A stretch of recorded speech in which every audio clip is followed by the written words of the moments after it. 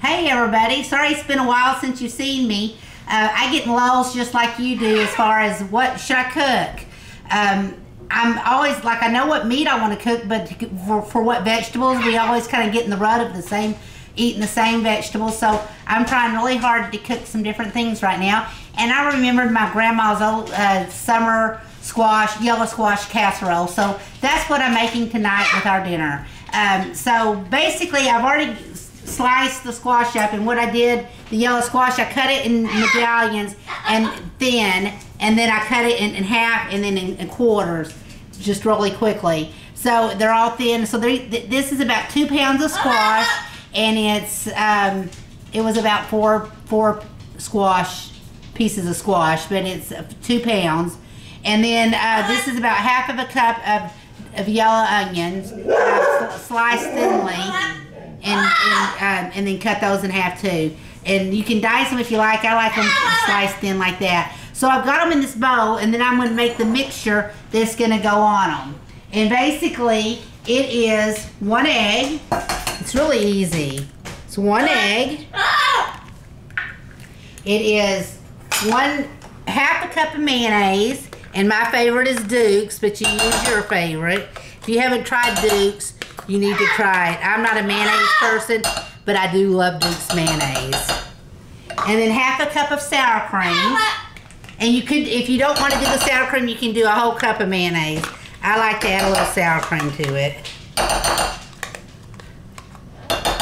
And then we have, I'm using cream of onion soup. You can use cream of onion, cream of chicken, cream of mushroom. I just thought, since we're already putting onion in it, and I'm keeping it as a vegetable dish, I'm doing cream of onion, a whole can of it. And then we're going to add a cup of cheddar cheese. And then you can use the I can't say it, the Gruyere cheese, or if you want it to have a little more punch to it, you can use different kinds of cheeses. This is a sharp cheddar cheese. So now I'm going to mix this all up. Actually, I'm going to add salt and pepper. And I want to show you my little salt and pepper that my friend Cheryl gave me, because she knows I love to cook. This is so fun. Now this is Himalayan salt in it. So I'm going to put that, and then this is pepper. And I just, you know, right, it looks good. Probably about a teaspoon each. Aren't those fun? That makes cooking fun.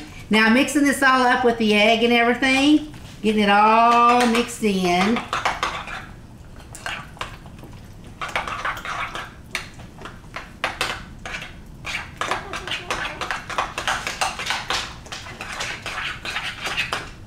It's getting there.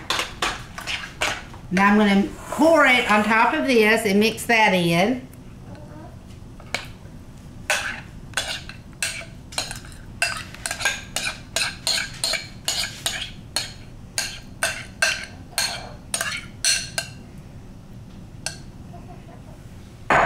I'm going to mix this in slowly. You just kind of fold it in so it's all covered. I'm getting it on my fingers.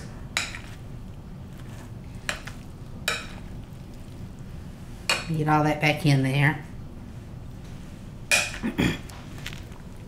We're going to put it in a casserole dish, so it's going to get mixed up a little more. This is going to be so yummy. It's just another way to eat squash.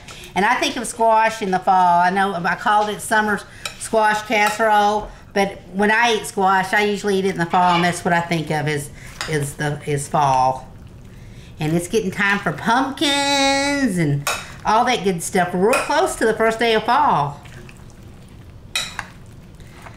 Okay, that looks really good mixed in. So now I'm going to take that, I'm going to wash my hands real quick. So now here comes the fun part. We're going to add, you add 2 sleeves of Ritz crackers, and we have to crunch them up.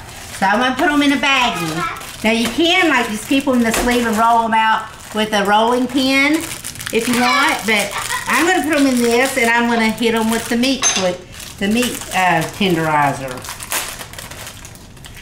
to crunch them up.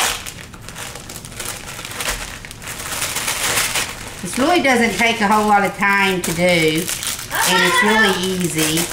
And it's really good. And actually, with fall coming up, I mean, start thinking of the holidays, Thanksgiving and stuff. This is a great Thanksgiving dish to bring if you have to bring a dish because it's easy to make and everybody loves it. So I'm going to do this. And now for the fun part. Just crunch them up.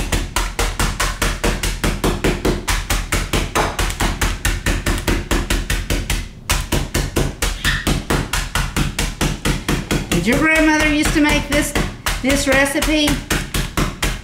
My grandma had so many good recipes. I wish I'd paid more attention to her when she was cooking. I think I've got them all here. Look around and see. There's a couple big ones in there.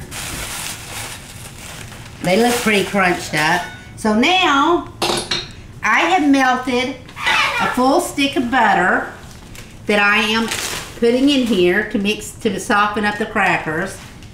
And that's a full stick melted. I melted it in the microwave about, I put it on a minute and then just kept checking it till it was melted, not too. So we want the crackers to be soft.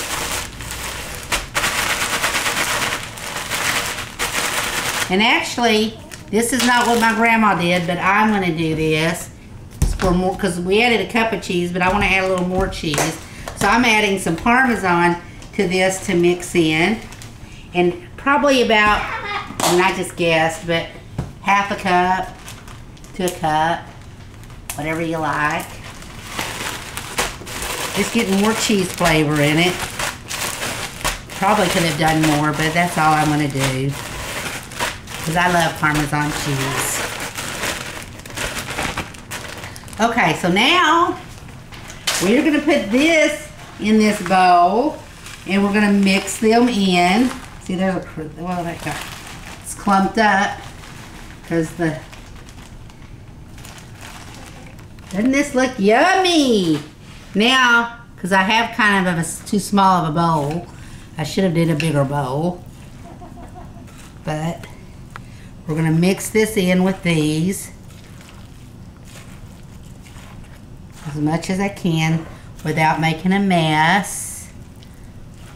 I would suggest using a bigger bowl than I just used. This is going to be so yummy. And you could add other seasonings to it to kind of make it your own flair. You could add some paprika to it. Paprika would be really good. And even some garlic seasoning. I don't know. I probably wouldn't add garlic, but paprika sounds really good to add to it. In fact, I may go ahead and do that.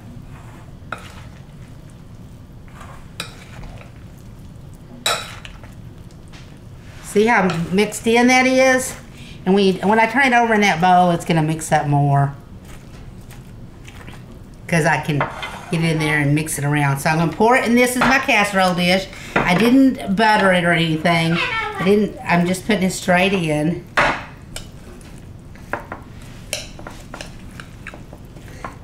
Okay, the only thing I'm seeing that didn't get totally mixed up was some of my mayonnaise, and some of that mixture is kind of still clumped up in there. That's okay, because it all, when it cooks, it melts into it. So look at this. Doesn't this look yummy? So what I'm going to do is put foil on it, and I'm going to cook it for 350 for about 30 minutes. And then I'm going to take the foil off and cook it for about 20 minutes longer. You just want it bubbly, and that extra 20 minutes makes it brown. So that's what you're looking for, is the brown and bubbly. I saw a cracker that wasn't crunched up. That's okay. Okay, and that's basically it. I'll let you know when it comes out. I hope you enjoy this, and I'm excited to eat my grandma's yellow casserole. Okay, so 30 minutes with foil on, 20 to 30 minutes with it off to get the brown, which it's all bubbly, so I know it's all ready and done. And this is my grandma's yellow squash casserole. I can't wait to eat it. You need to do this. This is going to be a great recipe and easy for your Thanksgiving when you have to bring a meal, or just like on a regular night when you can't figure out what to eat. It's an easy one to do. I hope you try it. Thanks for watching, and please subscribe to my channel and like it, because I really need your support to keep on going, and I love doing these recipes for you. And I'm getting out of this hole of thinking about what to eat for dinner, and I'm going to have some more wonderful, easy recipes for you. Thanks for watching. Bye.